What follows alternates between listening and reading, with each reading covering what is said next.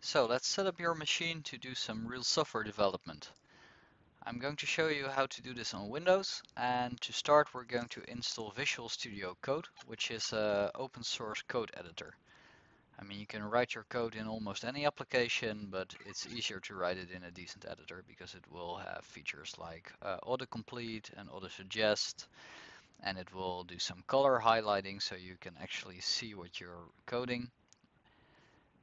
And this is actually a pretty nice editor. It runs on Windows, OS X, Linux, and we're going to download about 51 megabytes. And if the download's complete, we're gonna open it. And we are going to accept the agreement. Click next, next again, and we actually want to create a desktop icon, which is easier to launch the application. We are going to add some other integrations with Windows, and we're going to make it the default code editor for supported file types, assuming you don't already have another preferred editor installed, in which case you would probably skip this step anyway. So let's click install,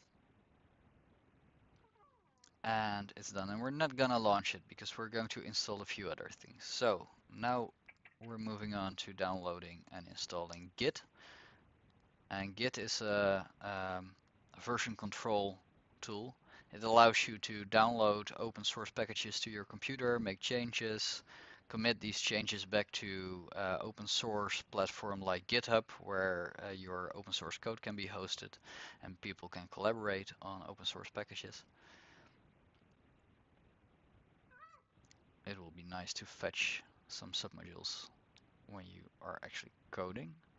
So again, we're going to launch the installer straight away and click next, next again. And then this screen is important. We're going to choose the default editor to be used, and we're going to select Visual Studio Code as Git's default editor. We just installed it, so. And next again, and again, and again, and again, and finish, and it's installing. So no need to view the release notes, finish again, and now the last package to install, which is nodejs, and this allows us to run Node JavaScript applications we coded on our machine. So let's download the Windows installer, click next, accept, next, next, next, install, and your machine is almost ready. So let's close the browser and let's launch Visual Studio Code.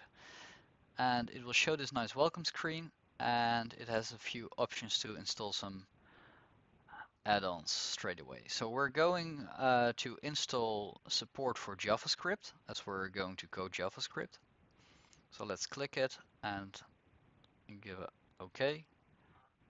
So it's going to relaunch after installation, which it just did. Then we are going to install Sublime Keymap, which is not really necessary, but there are some nice keyboard shortcuts for Sublime. You can apply to Visual Studio Code as well. Sublime is actually another editor.